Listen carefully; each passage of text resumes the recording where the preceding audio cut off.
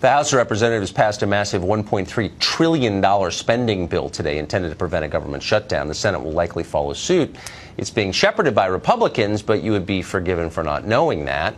The bill caps ICE agents we can hire and the number of illegal aliens ICE can detain. A border wall is out of the picture. It gives hundreds of millions to Planned Parenthood. It funds sanctuary cities. It ups the EPA's budget by more than $750 million. It's not something Republicans said they were for. Senator Rand Paul of Kentucky joins us now. Senator, we asked over a dozen Republicans who voted for this to come on. None would do it.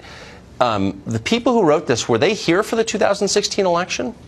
You know, I'm kind of old school. I think you ought to read the bills, before we vote on them. This is a 2,200-page bill. We got it last night at midnight.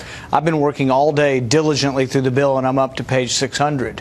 But, I've still got quite a bit of ways to go to read the bill. As far as the content of the bill, this could have been written by President Obama and liberal Democrats. When I ran in 2010, when we had that Tea Party tidal wave, we were opposed to President Obama's spending, and we were opposed